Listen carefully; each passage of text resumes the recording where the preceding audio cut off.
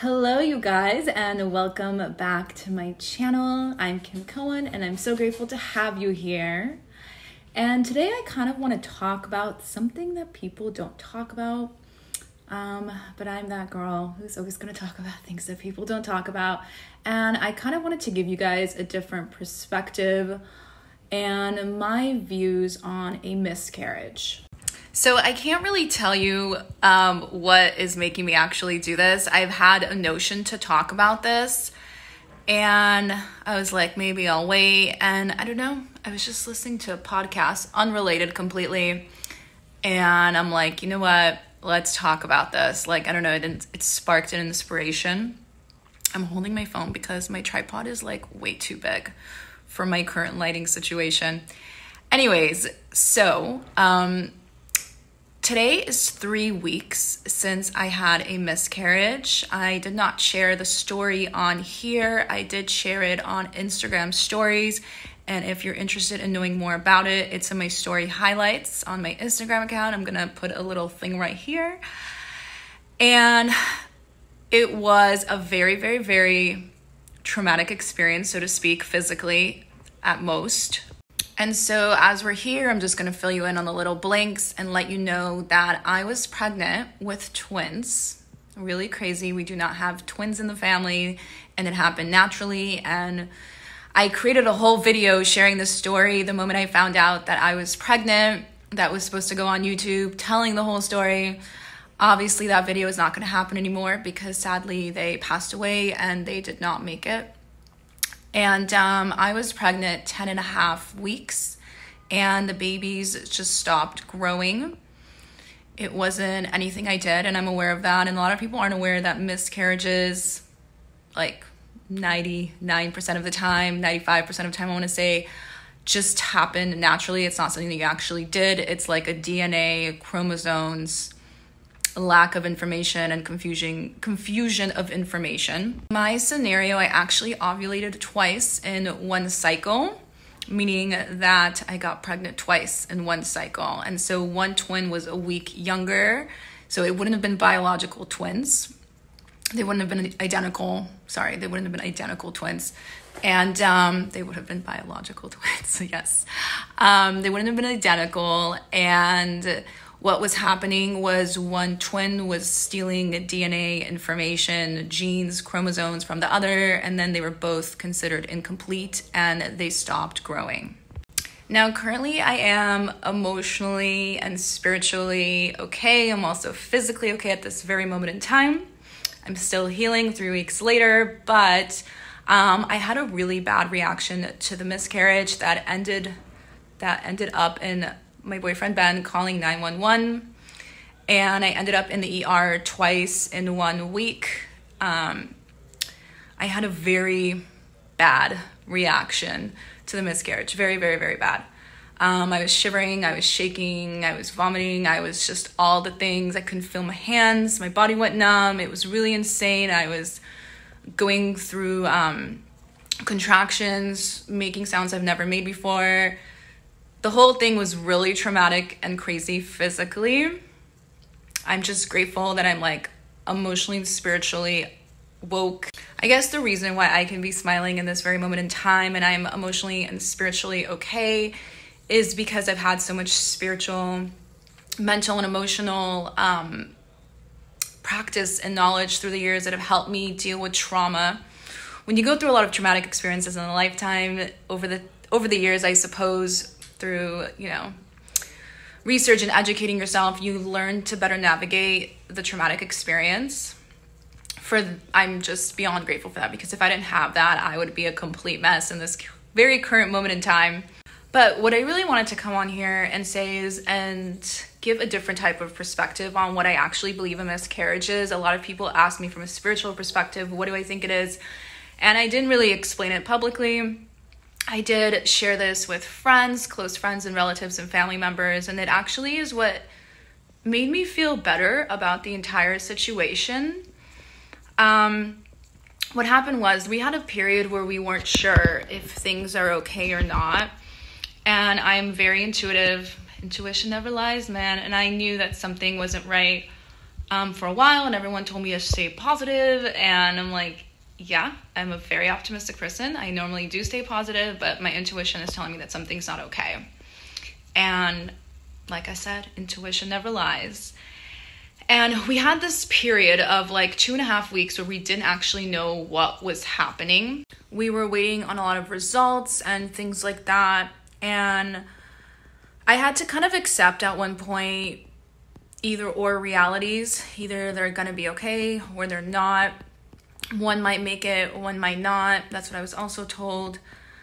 And I was obviously having a very hard time the moment I found out that they might not be okay through an ultrasound, and I had a total meltdown and breakdown, which I think is actually healthy for you. And after I calmed down from that, I had a few days when we were waiting, and this was around New Year's, you guys, like before New Year's, during New Year's time. And during my pregnancy, I would wake up very early. I'm a night owl naturally, but I just kept waking up all the time through the night, peeing 100 times, and just staying up at like 6 or 5 in the morning until the sun came up. And on one of those mornings, I had come out on my balcony. We moved to a new house. We have this massive ass balcony. I came out here with like a blanket early morning as the sun was coming up, and I was trying to do a meditation. I was doing a lot of affirmation, positive energy meditations to hope and pray that the babies are okay. And I also get a lot of downloads from the universe and God. And, you know, on one of those mornings, I had gone out on the balcony doing my, positive affirmation, putting my hand on my stomach and trying to put positive energy into my field, into my baby's field. And I asked, what would cause a miscarriage from a spiritual perspective? And I just started to get these downloads, and I don't know if you know what a download is, but if you don't, it's like you just get downloads of information from your crown chakra. And this is not for everyone, clearly and obviously. This is just for my 5D people, the people that step outside of their 3D realm, their physical reality, and have a higher understanding. And the message that I got was that, how do I explain this? Let me think about this. Hold on one second. So before souls come to earth, we have a soul contract. It's things that we, agree upon, that, the role that we're going to take in this lifetime, the challenges, our karma, our reincarnation, all the things. It's like your soul contract, it's your role on this planet, your mission, your everything, what your challenges are, like I just said, all those things. And I believe that every soul is born exactly in its right, perfectly aligned moment and timeline, aligned with their mission and all those things. And I do believe that there are souls that volunteer as tribute. I volunteer as tribute.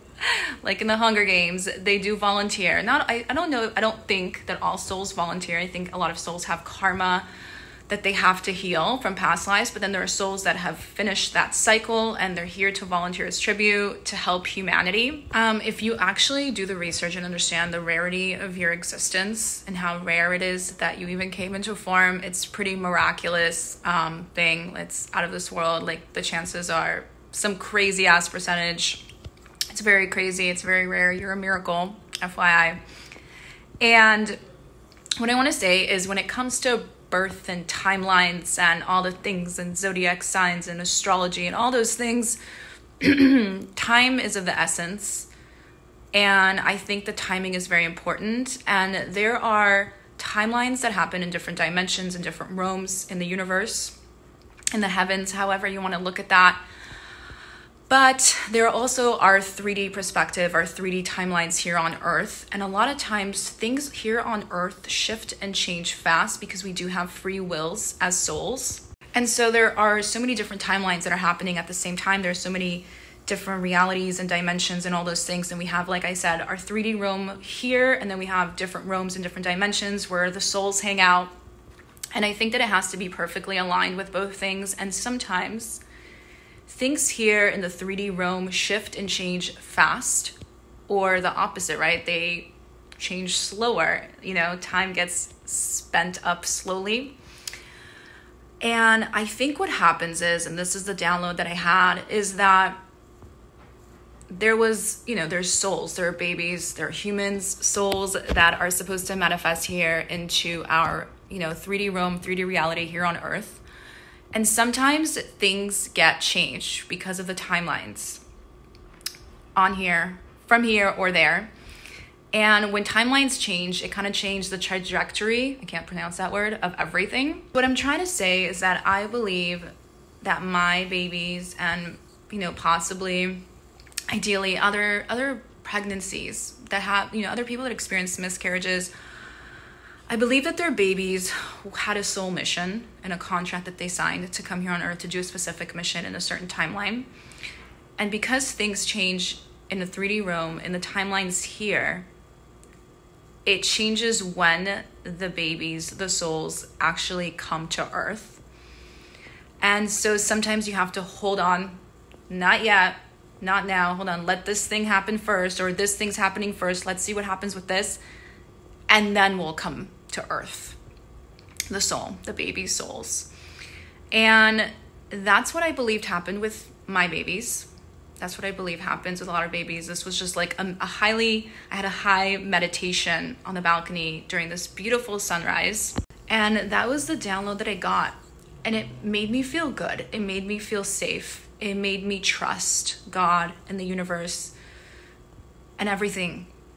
It made my higher self understand why sometimes, horrible things that you wish never happened do happen. I understand. And that's what helped my healing journey, is understanding that. I still believe that my baby's soul will manifest into this lifetime, obviously in a different timeline, not maybe, but obviously in a different timeline. They might come back as twins. They might come back as singular children, singular pregnancies. But having that perspective, I'm telling you, really gave me a lot of comfort and ease. And that's what also helped me be okay with the circumstance. Not okay, like you can never be okay with such a horrific experience, right? But it definitely helped me a lot to cope with the situation and to understand everything was going to be okay. And I really do trust and believe that they will come back in a different timeline when things are better suited for them. And you got to trust, man. You got to have faith. You got to trust in God. You got to trust in the universe. Got to trust in, the bigger plan. I also think that there is a part of this that has to do with karmic healing from past lives or this life, part of your challenge, your mission here on Earth. Everyone has like a challenge that they have to face in this lifetime. And, I think that every soul has different things that they're given in this lifetime. And I believe it's a combination of both, of karmic healing, but also just timelines being changed. That's my perspective, you guys.